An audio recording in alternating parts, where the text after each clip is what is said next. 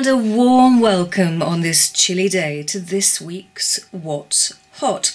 Now, I have been asked on occasion if I started off as a weather girl. I didn't, and I'm not going to start now. But today is Tuesday the 8th of December 2020, and today it is V Day. Not V for victory, but V for vaccines. So, who's got a touch of the JDs? Now, the reason I talk about this is that shares in JD Health surged 34% above the issue price in Hong Kong's biggest share market debut of 2020. Now, JD Health is the online pharmaceutical and healthcare spin-off of China's second biggest online retailer, JD.com.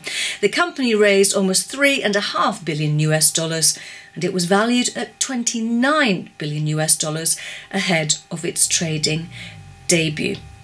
And here in the UK, we know that JD Sports' attempts to rescue Debenhams fell through. So it's no surprise to learn that JD Sports' rival, Mike Ashley, founder of Sports Direct, and his Frasers Group have confirmed they're working on a possible last-minute rescue of Debenhams. Remember, in April, Mike Ashley offered what was thought to be about £125 million for Debenhams, which then was considered too low.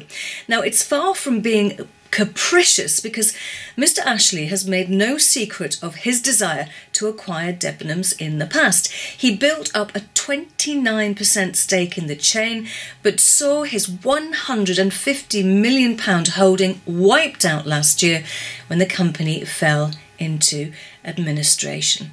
However, you can't keep him down, and if you look at the history of Sports Direct, you will see that Mr. Ashley has been very busy indeed over the past 8 years. Just search for Sports Direct history. Well, what's under no doubt at all is that the administrators will not be allowing Debenhams to be sold for a song.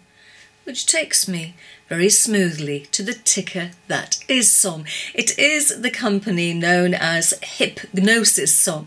It's told investors it's considering an equity raise. Now, in November, the company acquired a share of the music catalogue of Grammy Award-winning songwriter, record producer and punk funk inventor Rick James. He's behind Super Freak, and who can forget those lyrics? She's a very kinky girl. The type you don't take home to mother. Well, back catalogues and the price of and the value of are very kinky. They're hot stuff, as we found out this past week with Bob Dylan selling his back catalogue. And as poet Eddie Gibbons points out, Dylan won't have to work on Maggie's farm no more. Now, do check out the company website of Hypnosis. It's a funky musical read, and we get an insight into Chief Executive Mercury. So, while the mercury continues to fall, stay warm, stay well, stay distanced.